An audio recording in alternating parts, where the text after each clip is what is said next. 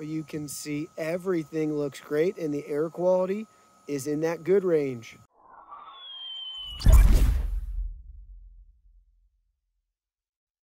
Hey everyone, Digital David here. Today in this video, I'm going to be checking out the EG air quality detector. I did purchase this product myself, and any opinion expressed in this video is strictly my own. That being said, if you're interested in this product, you want to find out more about it, the link to it will be in my video description below. You can see the nice retail box and packaging right here, walking us through some of the product tech specs. So check that out. You can see the advertised features right there. So everything looks great. Obviously, we have a nice color LCD display, and it's going to track a lot of different air pollutants and quality metrics for us. So now let's go ahead, let's open it up and look at the contents. Here are all the package contents. First up, you can see we have our user guide and manual right here, walking us through product features, a nice introduction to it, all the different controls and options that we have, how to measure air quality and calibrate everything. So you can see that right here, and it's going to walk you through different questions you may have and to have better understanding of all the different measurements, especially as you can see right here where they're talking about PM 2.5. And then we can go ahead, we can keep looking here, and they're going to walk you through conversions, how to record, and then we have some system settings. And then you can see on the back, we have how to charge instructions. So charging time is 4 hours. And then we have some technical parameters on the back that may be of importance to you depending on what you're trying to measure. Then you can see we have a USB type A to micro USB charging cable. And last but not least, you can see we have our detector right here. Check it out. Front and center, you can see our nice big display. All of our buttons and controls, the EG logo and branding. Here it is from the right side. You can see our micro USB charging port. Here it is from the back side. We have a QC pass sticker. Here it is from the left side. We have our on and off button. And then here it is from the top. And here it is from the bottom. And again, you can see the back side right here. So it's going to fit comfortably in your hand. As you can see, it fits comfortably in mine. Now let's go ahead, let's power it on and look at the menu. So you can see I have the device powered on right now and everything looks great. It's going to take 3 minutes for the device to populate our TVOC levels right there. It should just say wait while everything is starting up. I haven't calibrated this yet for the first time, so we're going to go ahead and we're going to take it outside to calibrate. But basically, after you get the wait text to go away and to have it start taking measurements, you're going to place this in a clean outdoor air environment for 5 to 10 minutes. And then, only then, after there is, negligible amounts of formaldehyde or TVOC, then we're going to go ahead, we're going to press the C button. So you can see that's going to be for our calibrate right there. We're going to press it once to enter the calibration menu, and then press the A button to start. Allow the countdown to drop to 0 seconds, then press the D button to finish. After the calibration, you will see the device has set the HC, HO, and TVOC readings to 0, and you can confirm the device has been calibrated, and you're all set and ready to go to start using the device. So that's what we're going to go ahead. We're going to do those steps right now. So now we have our device calibrated. You can see the results that we're getting right here. So first thing I wanted to test with you guys was the temperature and humidity. So I have a humidity meter and temperature gauge right here. We're showing a current temperature of 76.7 degrees Fahrenheit in the studio, where our EG device is showing 78 degrees Fahrenheit. Now keep in mind, this device went all the way up to 89 degrees Fahrenheit because I had it outside during the calibration process. So that may be why it's tending to be a little bit warmer still.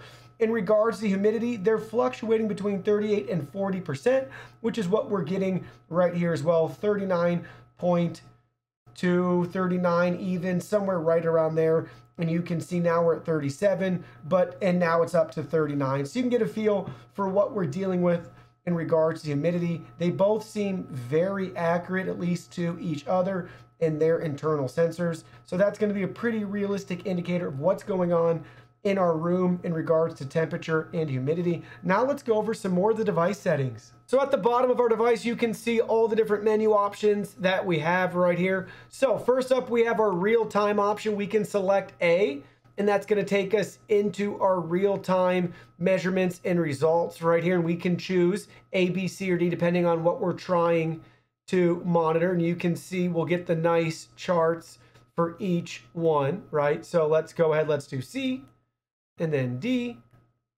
And you can see we have the real-time charting. So let's stick with HCHO. And you can see we have start, stop, quick, and slow. So if we push the start button, obviously it's gonna continue with our charting. Stop is gonna stop the charting, and the chart is for the last 200 seconds. Let's go back. Let's start it back up again. Then we have the quick option. It's gonna chart every second, or the slow option is gonna chart every 3 seconds.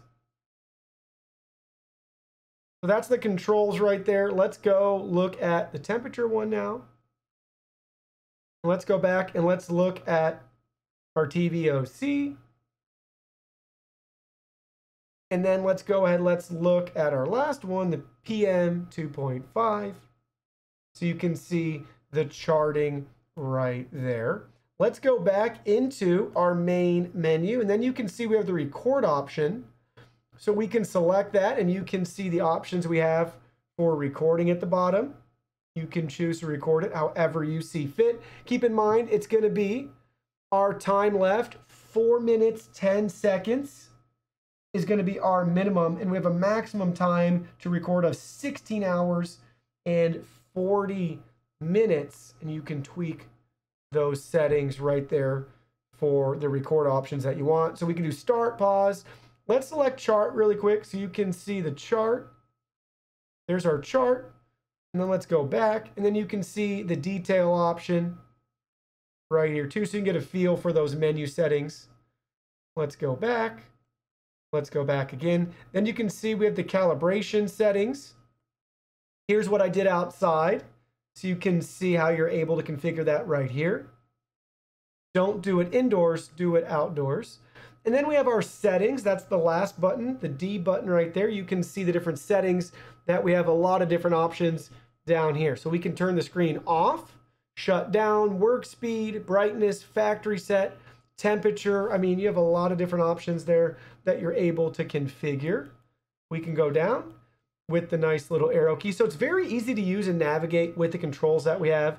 Next, you can see we have our sensor options right here. So if we, for some reason, know the exact level of something, we're able to precisely calibrate it right here. So you can see the different margins we have to work with. So if you know a precise level and this is not showing within that range, you can calibrate it directly yourself, manually adjust it as needed. Let's go back. So here we go. Then we can see our time option. We can adjust the date and time. So we can do that. Then we have our multiply option. So you can see the different settings we have right here.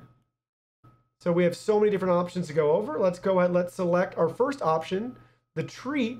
So you can see our HCHO calculator right here. And we can do all of those different options. We can calculate it depending on room area, room type, density, so many options. Then we have our treat haze, same thing. You can see the calculator right there. Then we can go back. We have our calibration settings. So we already looked at that earlier, but there it is again from this menu. Then we have our alarm settings at the bottom. So we can select that, and you can see we can adjust our alarm levels depending on what we're measuring for. So you can see we can adjust that and turn it on or off and adjust the tone for it. Let's go back. And I wanted to show you, we also have the About button that we can press, where we can learn more about our device, serial number, version, all of that good stuff right there. So that's going to be in your menu settings.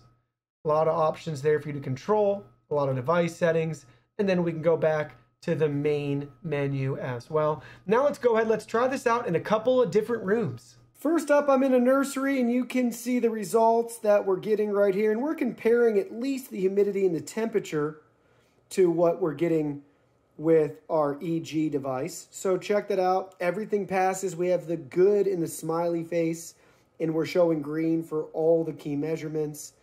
And you can see our temperature, 78 degrees versus 77.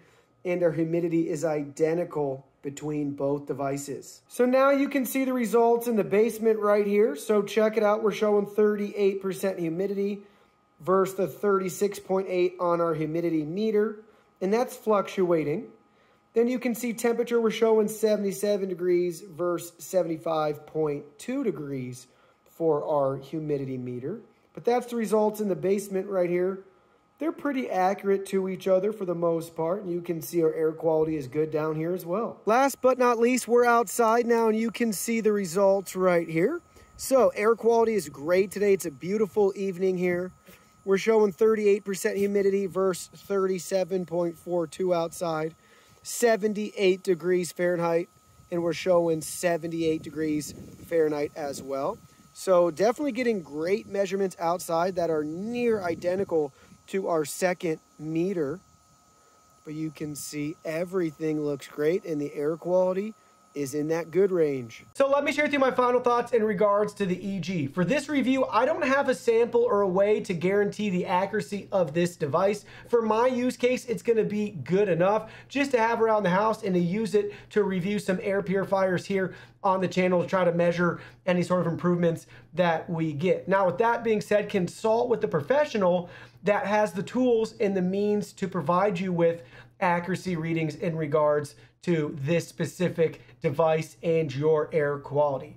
In regards to the temperature and humidity, I thought it was accurate enough compared to the other meter I was using, and I used it with my dehumidifier downstairs. My only thought along those lines is it just doesn't seem to process and change as fast as that handheld meter that I had. So it's taking a little bit longer to process the environment in the room. But overall, the screen is fantastic. Really pleased with the screen. Super easy to navigate everything. And thanks to the color coding and the smiley face, it's really easy to know right from looking at it what is acceptable, good, that sort of thing in regards to your air quality. So I really like the simplicity of it. It takes something super complex and it makes it as simple as looking for the correct color or a smiley face to know if you're all set and ready to go. Other than that, I think the only improvement I'd want to make would be to the battery life. I'd love to have an option of AA, AAA, something along those lines so you can always have enough power readily available.